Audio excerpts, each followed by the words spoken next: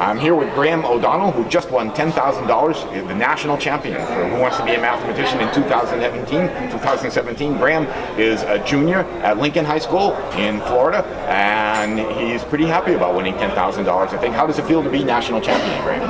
I'm quite excited. I have yet to be national champion in anything this big, so. And did you like playing the game? You won, I guess you might like it, but it was fun. It's the kind of competition I like. Going head to head. We'll define the sequence A sub I as follows. So A sub I will be the floor function applied to 10 to the I plus 1 over 7 minus 100 times the floor function applied to 10 to the I minus 1 over 7. Which of the following is the large? Train break? E. D? E. E. 85. 85? E is in Edward. Yes, that's it.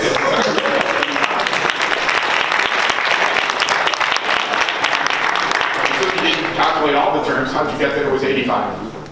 So really, because 100 times 10 to the I minus 1 equals 10 to the I plus 1, we need the thing inside to be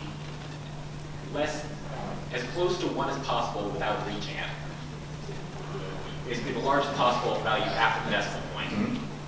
And because it's over 7, and the powers of 10 will cycle through all modulo 7, the highest possible value will be 6/7, which is 0.857. For that, multiply by 185. Right, yeah, so it has to do with the decimal expansion of 7, which repeats as 6 digits, and then the pair, just like you said, the 85 is going to give you the biggest pair. And then, like you say, 6/7 starts out with 85. That's exactly right. Nice explanation, nice going, figuring it out that fast. So Graham is the champion. How about a nice hand for him? That was absolutely fantastic, Graham.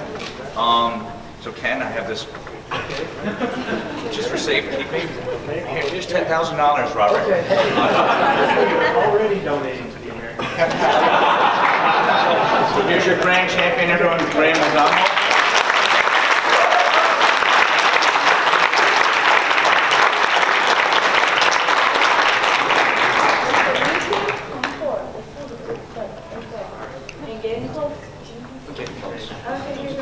I've just always liked math. I mean, ever since elementary school, I've been good at it, and that's probably what started it. Right now, I actually just finished a class called Intro to Advanced Mathematics. It's somewhat of a proof-based class. I took it dual enrolled at FSU.